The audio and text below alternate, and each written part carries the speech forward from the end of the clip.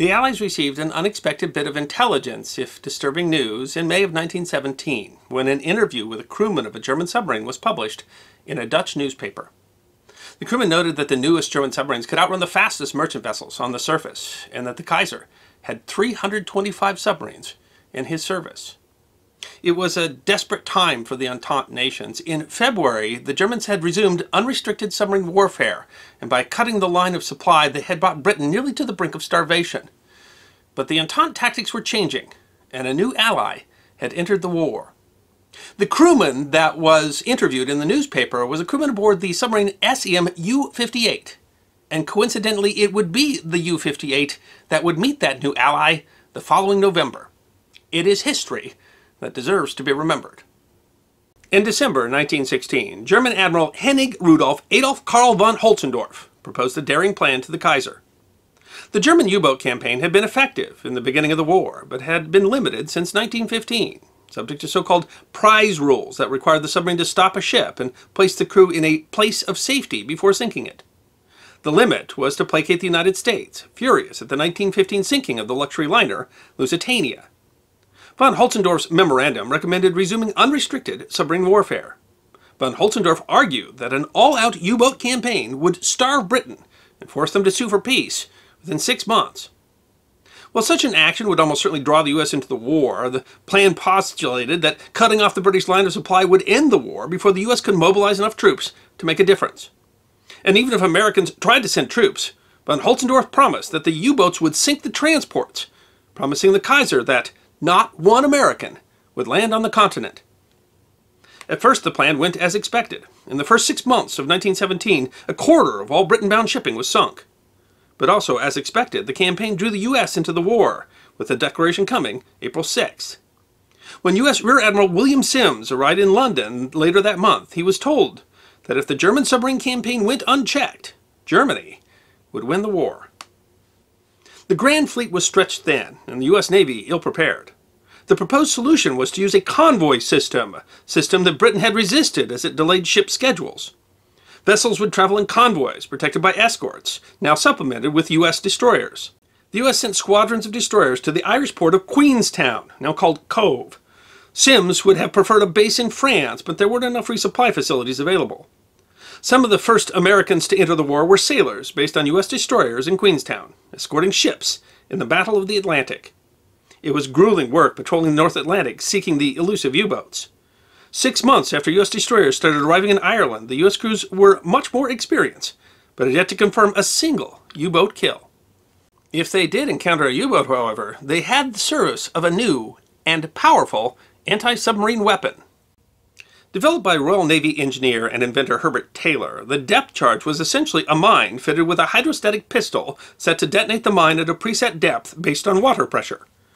The first successful use to destroy a submarine had been in March of 1916. The U.S. had requested full working drawings in 1917, and U.S. depth charges, called the Mark II, were virtually identical to the British Type D charge except with an improved hydrostatic gun. The barrel-like charges carried 300 pounds of TNT each, were loaded on 2 racks on the back of the destroyer.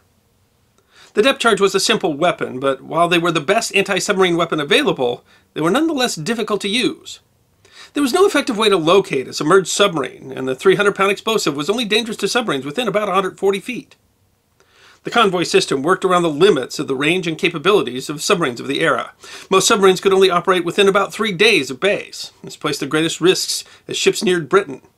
For most of an Atlantic crossing, a convoy could only have a single escort, but additional escorts would be provided in the danger zone.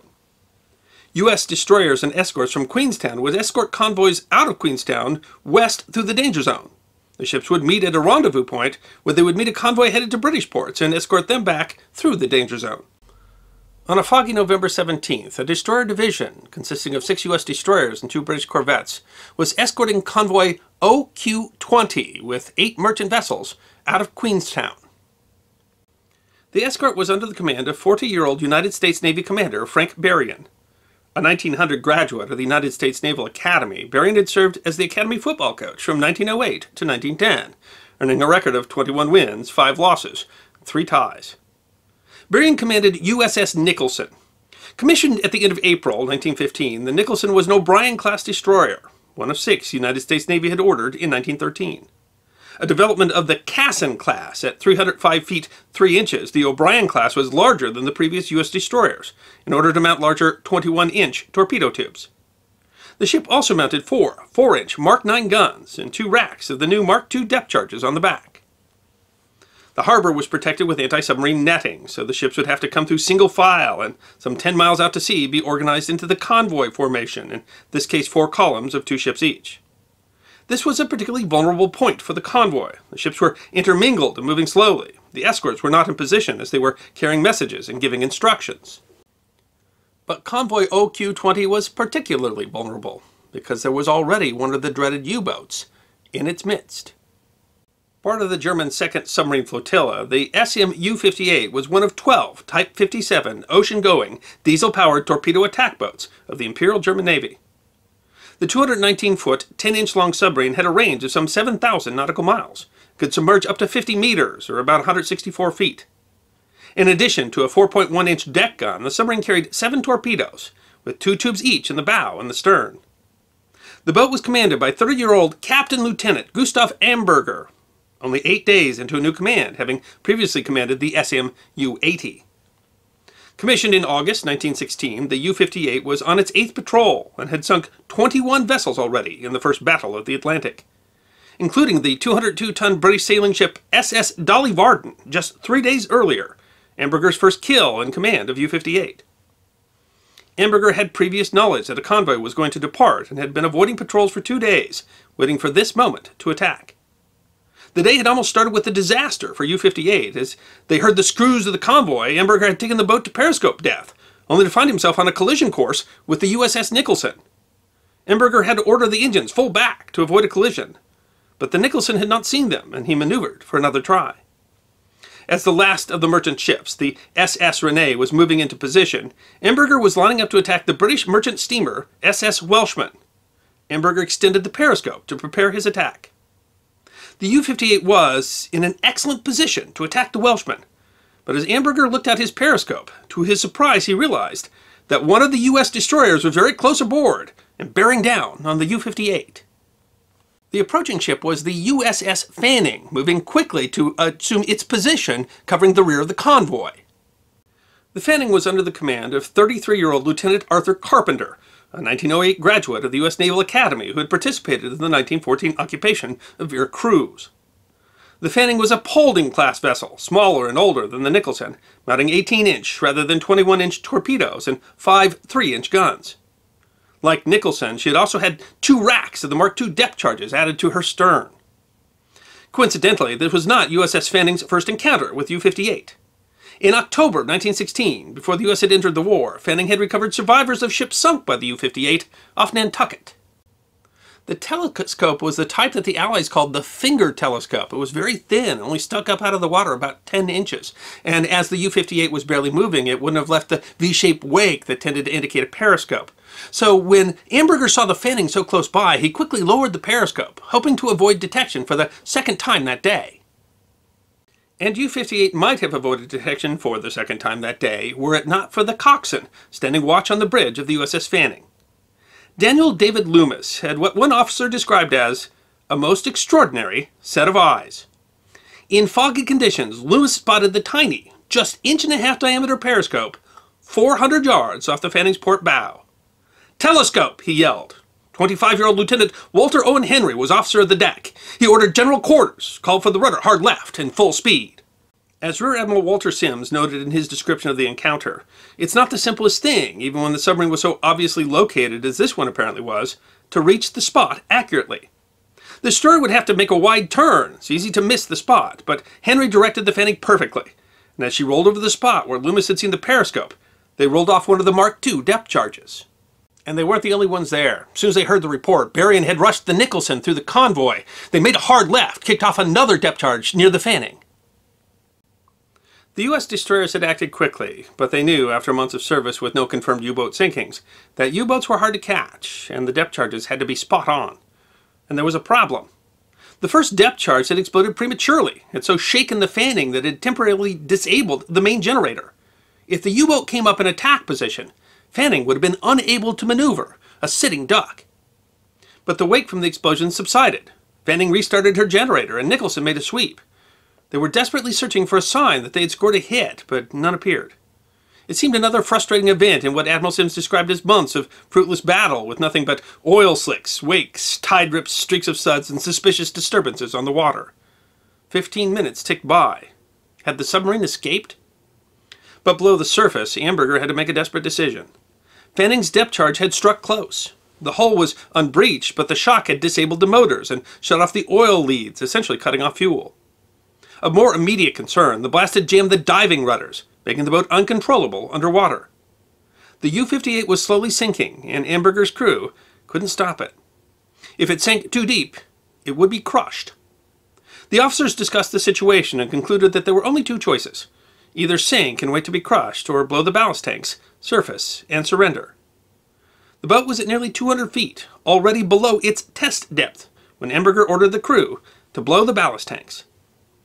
The submarine's stern appeared first, tilted some 30 degrees, showing the aft torpedo tubes, and then the conning tower came up. Nicholson rapidly closed and dropped another depth charge close aboard, the explosion throwing the bow up rapidly. The destroyers opened fire with their guns, Fanning from her stern and Nicholson from her bow, and at least one struck. The door of the conning tower opened, and Captain Lieutenant Amberger came out, his hands raised in surrender. He was shouting, "Comrade! Comrade!" the word that German troops used when they surrendered to Allies. One after another, the crew came out with their hands raised. Under the cover of the Nicholson's guns, the Fanning came alongside, but the submarine started to settle. German officers had been ordered not to allow their submarines to be captured, and so they had sent sailors below to open the sea cocks. The U-58 sank before it could be taken under tow.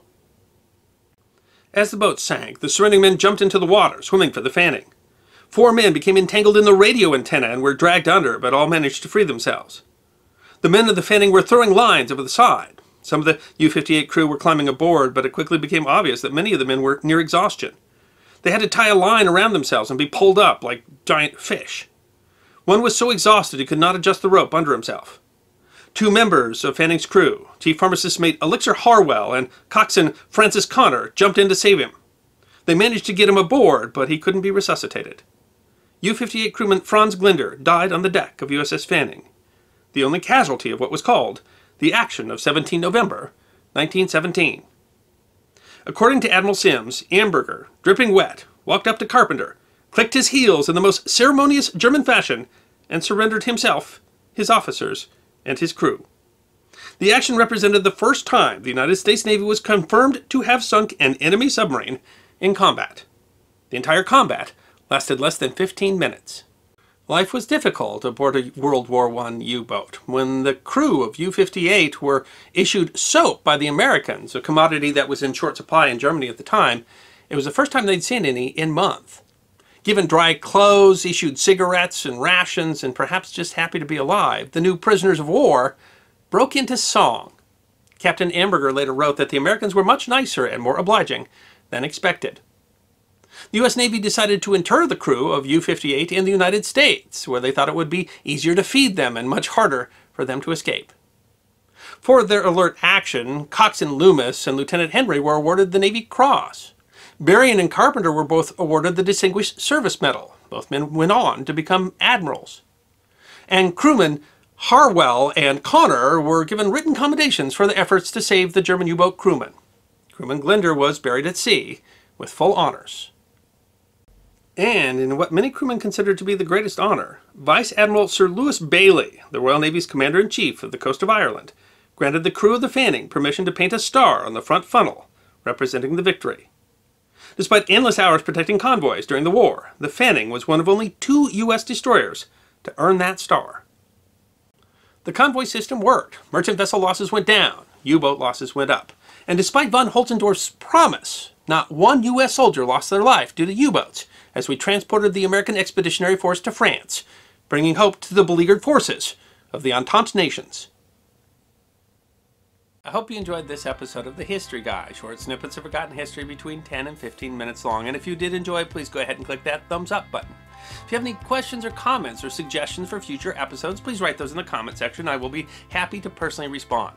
Be sure to follow The History Guy on Facebook, Instagram, Twitter, and check out our merchandise on teespring.com. And if you'd like more episodes on forgotten history, all you need to do is subscribe.